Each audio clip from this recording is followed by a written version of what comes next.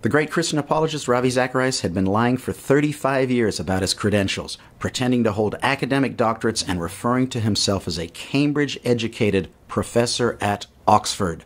Now I'm a professor at Oxford. His evangelical Christian publishers and business colleagues knew about his deceptions, but Mr. Zacharias generated over $40 million a year in donations alone and was too big to fail.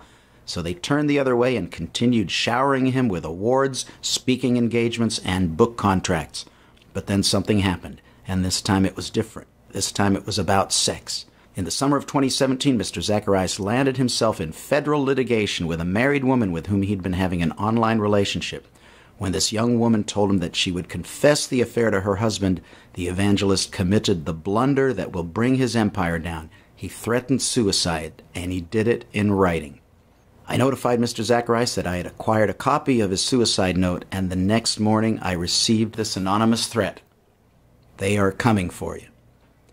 The Ravi Zacharias story is ugly, and there are good reasons powerful people have kept it a secret for decades. But this new development threatened to blow their cover, and when it did, it would expose not just another corrupt, smiling preacher, but religious cynicism and unbelief in the highest echelons of the evangelical business world. This book blows that cover. Based on 3 years of research by attorney Steve Baughman, that's me, and meticulously documented with communications from Cambridge and Oxford, Zacharias' own press releases, excerpts from the federal lawsuit, and more, Cover Up in the Kingdom presents all who care about integrity and Christian apologetics with evidence that demands a verdict.